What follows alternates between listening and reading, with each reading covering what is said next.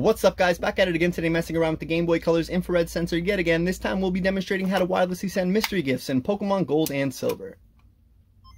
The mystery gift feature can be found on the initial startup menu of Pokemon Gold, Silver, and Crystal after it's unlocked. This can be unlocked by talking to a little girl on the 5th floor of the department store in Goldenrod City.